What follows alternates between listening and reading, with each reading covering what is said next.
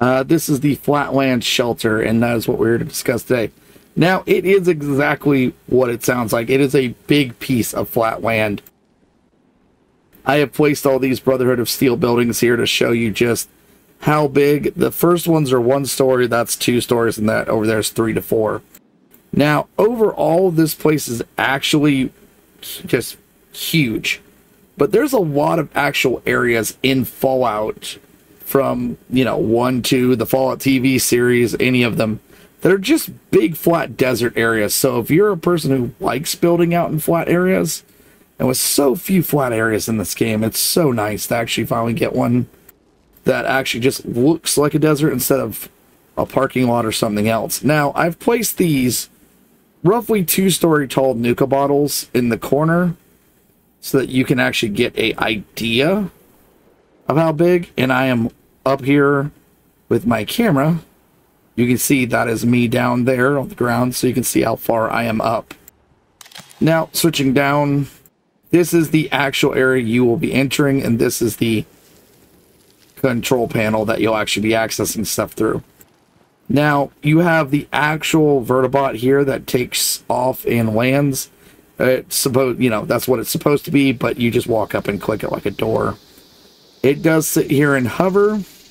Now, I have had people ask this before, since another base came with this. Yes, you can put this on structures. So you can have this on top of things.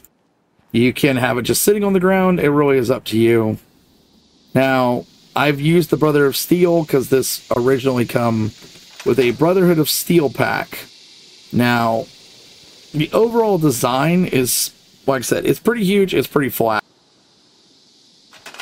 But with 3 large structures, 3, small to medium, and 1 medium size, you can see that I'm only using about 10% of my budget. I've also got 4 Nuka-Cola bottles, the platform here and that, So, a respectable budget. You're not going to fill this entire place in, but you're going to be able to build a good-sized town. Now, to really get an idea of how big it is, I'm going to jog over here. It's part of the reason why I wanted to use this. You can actually see up inside of it. Now, you can see how that bottle... Now, if you're wondering, there is more out there, but there is an invisible force field that keeps you in. So, pretty big, pretty huge. You could build... you could build a very large tent city in here, as long as you kind of play with the budget effectively. If you try to go outside, you just kind of stop and don't move. But the overall concept is, this is a big, huge area. The budget is at least respectable. I've got, quite a few big, expensive items. You can see that they've got moving pieces, which generally eat up more of the budget.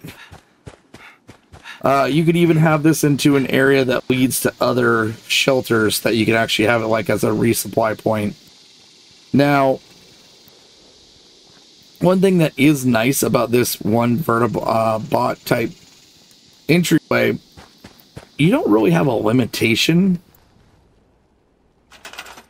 So as you can see, there is no 0 of 3. Means you can just kind of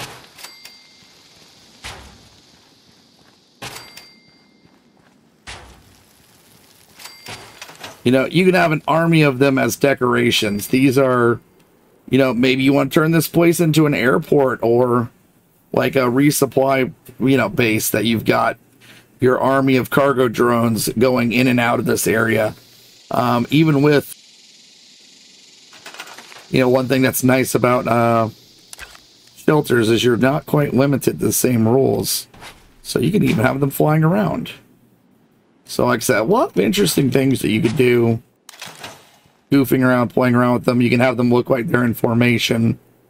It's really just quite literally the sky's the limit on how you use this. But with that, I hope this kind of gives you an idea of what the Flatwood Flatlands Shelter is. And with that, have a great week.